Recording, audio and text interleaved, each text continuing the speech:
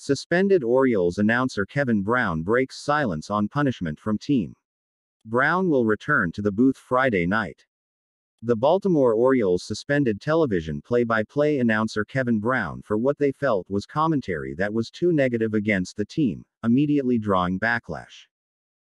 Brown is slated to be back in the booth tonight when the O's take on the Seattle Mariners out west. Before he gets on the microphone again, though, Brown addressed recent reports of his relationship with the team. In a series of posts on X, the social media platform formerly known as Twitter, Brown said his relationship with the team is wonderful, despite the apparent bump in the road and what Brown says are recent reports stating otherwise. O's fans, I'm a storyteller. And never want to be a part of the story, Brown wrote. The most compelling story in baseball right now is the story of the league-leading Baltimore Orioles, the best, most exciting young team in the American League. Unfortunately, recent media reports have mischaracterized my relationship with my adopted hometown Orioles. The fact is that I have a wonderful relationship with the organization, and our ownership and front office has fully supported me since 2019 when I first came aboard. I ask that everyone disregard the distracting noise of the past few days. I have worked closely with O's SVP Greg Batter for the past 4 years, and John Angelos and I have a solid dialogue based on mutual respect. We are all good here in Birdland. I am proud to be an Oriole and call Baltimore home, and there is no place in baseball I'd rather be now and for the long haul. Go O's! Brown was seemingly suspended due to comments he made about the team during its series against the Tampa Bay Rays last month, pointing out the Orioles' previous struggles against the Rays before turning it around this year.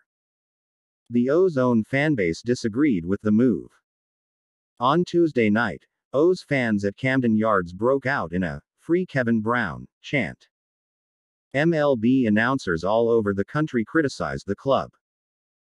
If it is true, and I'm going to choose to believe that it's true, they should be ashamed of themselves because not only was what Kevin said in the Oriole notes that night, but it was on a graphic, which means it was planned, Michael Kay, the New York Yankees lead play-by-play announcer, said on his ESPN radio show.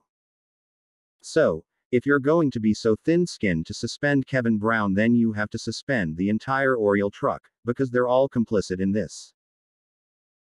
And if John Angelos, the owner of the Orioles, didn't like that, then he's thin-skinned, and he's unreasonable, and he should actually get a call from MLB Commissioner Rob Manfred, because it's unconscionable that you would actually suspend a really good broadcaster for no reason whatsoever. He didn't do anything wrong. New York Mets announcer Gary Cohen said on an SNY broadcast the Orioles draped themselves in utter humiliation with the treatment of Brown. If you don't want Kevin Brown, there are 29 other teams who do, Cohen said. It's a horrendous decision by the Orioles. I don't know what they were thinking. But they got exactly the reaction that they deserve. It's just a shame because the Orioles are playing so well, and now they've diverted attention from that and now made themselves a laughingstock.